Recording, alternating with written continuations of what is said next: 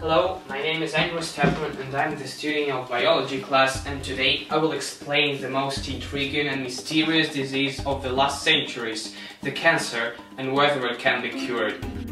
Humans, like everything in life on the earth, consist of small parts, the cells.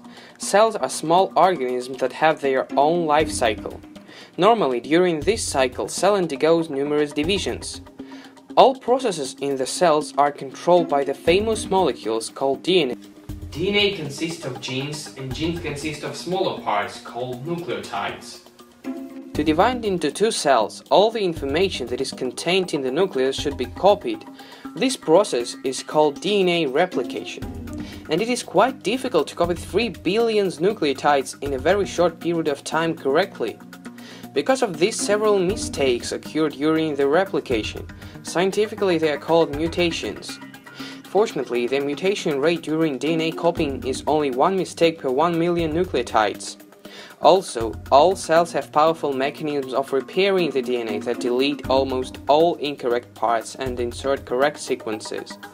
Mistakes during replication processes are not the only source of mutations.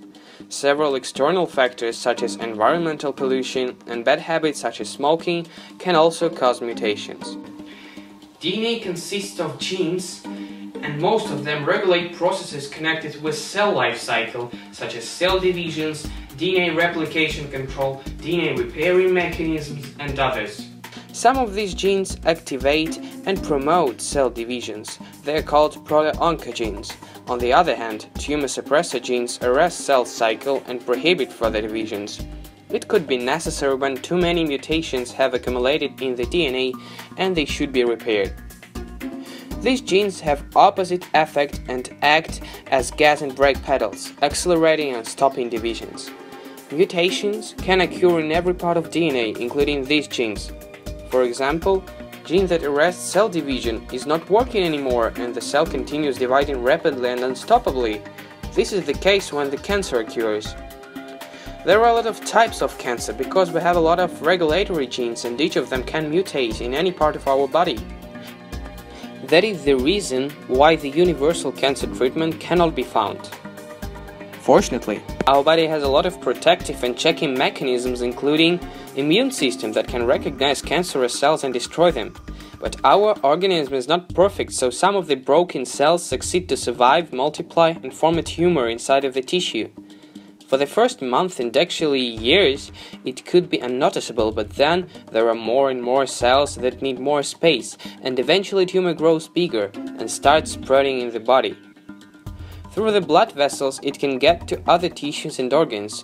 This stage of cancer is called malignant and is more difficult to treat. In spite of complexity of developmental mechanisms of this disease, scientists have discovered them and invented several interesting ways of treating the cancer. A common way is to cut the tumor out. Surgery is possible only until the tumor has not become malignant and has not spread in the body. As soon as cancerous cells have spread in the body, it is impossible to get out all the places that they have occupied. There are several ways of solving this problem: chemo and radiotherapy. The purpose of both ways is to negatively influence the cancerous cells and destroy them. The other, newer and very promising way is treating the cancer by using the antibodies against cancerous cells. Broken cells have specific molecules on their surface, which our immune system sometimes fails to recognize. We can put them into the bloodstream where immune system will mark these molecules with antibodies, special proteins. Immune cells will be able to recognize the same specific molecules on the cancerous cells and will kill the tumor. Also, cancerous cells produce special chemicals in the tissue that cause extra blood vessels to grow near the tumor to feed it. These chemicals can be blocked by special medicines, so cancerous cells won't get enough food and eventually will die. Although cancer is very complex and has various types, scientists succeed to find new ways of treating this disease that will combat the cancer virtually at any stage.